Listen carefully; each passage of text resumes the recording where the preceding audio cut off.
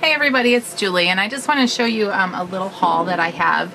I have been seeing all these videos about these really cool Martha Stewart molds. And I don't have a Michaels by me, and my Joann's doesn't have them. So I was, yesterday when we were at a tournament for softball, there was a Michaels not too far from there, so I decided that I would go ahead and stop. And they had some of them. It took me forever to find them because I just didn't think that they would be in the scrapbooking aisle. I figured they would be by the clay.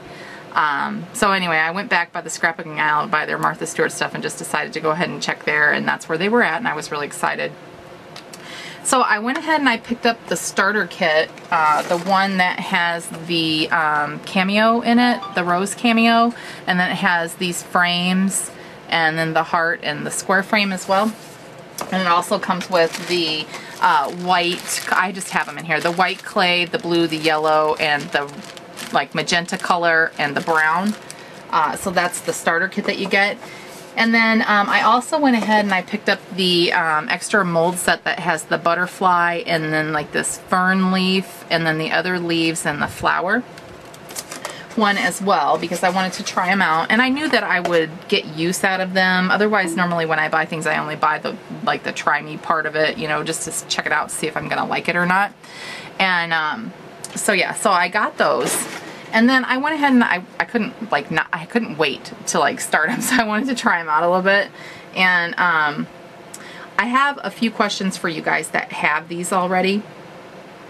Okay, if you look on the edges here, you can see that looks like paper fraying or whatever. What do you guys do to get that off? Is there a way to get that off? Because it just doesn't look professional. Well, not even professional, but just finished with that on there. It kind of looks jagged and kind of raggedy.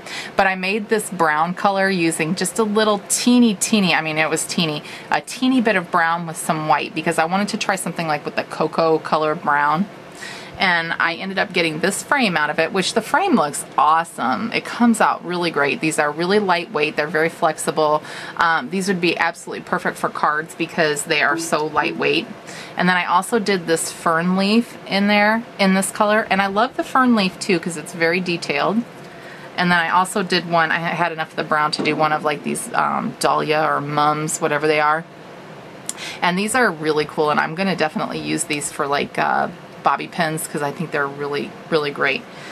And then, yeah, so I would love to know how you guys are getting that little bit of, I don't know if it'll show up on the camera or not, but there's that little teeny bit of, it looks like little hairs almost, around the edges. And I'd love to know how to get that off.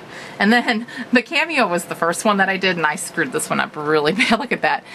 You can see you're only, I guess, because my second one came out much better, but you only put the one color down inside where the rose part is at in the mold. Let me see if I can find the mold.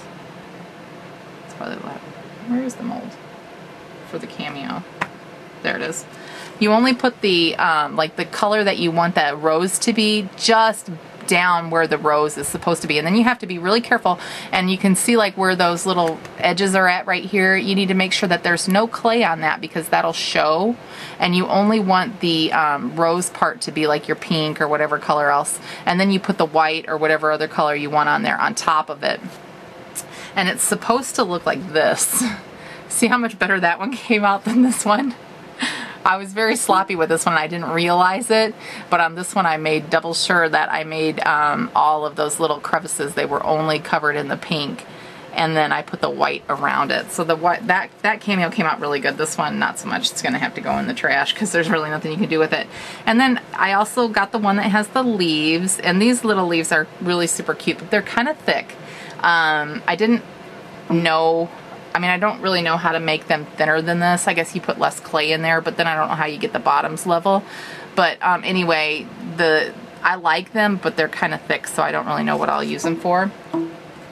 And then you get the 3 sizes of the flower, which I do like that. And again, see how there's that little bit of an unfinished edge there? I'd love to know how to get rid of that. I don't know if you have to use a craft knife and cut it off, or if you can use a nail file and shave it off. See, there's a little bit extra on that. That I'm sure I could get off with my craft knife right there. And then there's the round frame, which I really like. That came out fabulous. I love the detail in that. And then I haven't done these ones yet, but there's the little like photo corners or decorative corners. And okay, and then it also comes with this heart one, which is really cool too. I like this one a lot. I haven't tried that one yet. And the butterfly. I haven't tried the butterfly, but I'm really excited to try that. Can't wait to do that one. But I think that these are really, really cool. And for the clay that you get in the starter kit is a lot.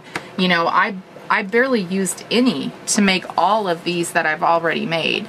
And I wondered, and you guys can tell me this because you probably know already, because I know that a lot of people have these, but if you can use just the regular air dried clay, you know, that they sell at Hobby Lobby, because I know Hobby Lobby had some in their clearance art section. They had air dried clay for like $3.99 for a good sized package of it.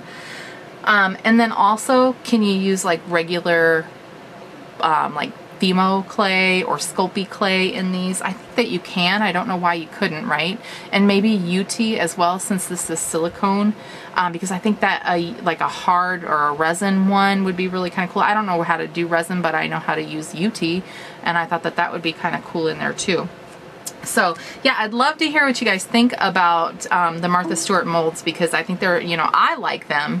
And I'd like to know, like, what your favorite mold is, which one is your favorite, which one should be the next set of molds that I get, which one of the ones that she carries should be the next one that I get, like which ones are the most useful. All right, everybody, I'll talk to you soon. Bye-bye.